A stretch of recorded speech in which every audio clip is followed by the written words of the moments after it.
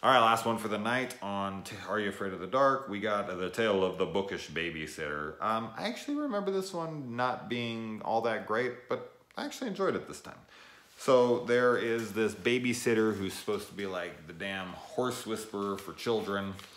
And she comes over and the mom's just like, you're never gonna get my kid to behave. He's a little craphead, kind of reminiscent of that South Park episode with Super Nanny or whatever, and then the dog whisperer comes over, and that's such a fantastic, hilarious episode, and pretty true to parenting.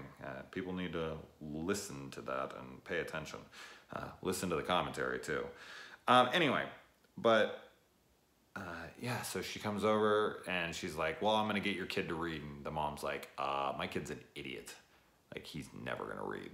And she's like, I can get him to read. And so she comes in and she bribes the kid, and she's like, all right, if you read for 5 minutes, I'll let you watch TV all the rest of the night. And the kid's like, fine. So he takes the book and he starts reading, and as he's reading, the books are coming to life in front of him. This episode kind of reminds me a little bit of the Goosebumps movie with Jack Black.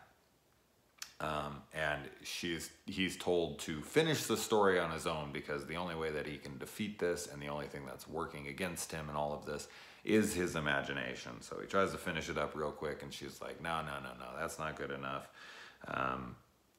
Then there's this night, and there's this ghost, and there's this witch and everything that are coming after him, and that stuff's all pretty cool.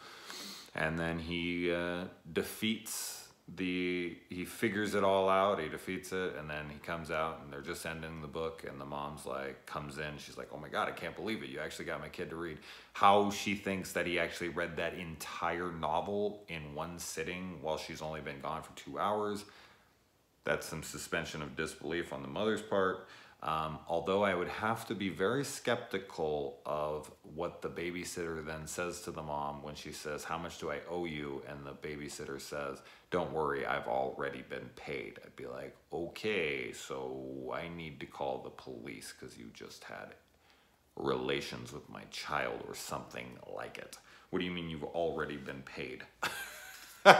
That's very odd. My kid's acting like you're a god, and you're saying you've already been paid. Ooh, something's off here. And in this one, you have Tucker yet again being like, this story is going to be super lame. And Betty Ann's like, all right, fine. And she's like, you can't look at this book. You can't look at this book.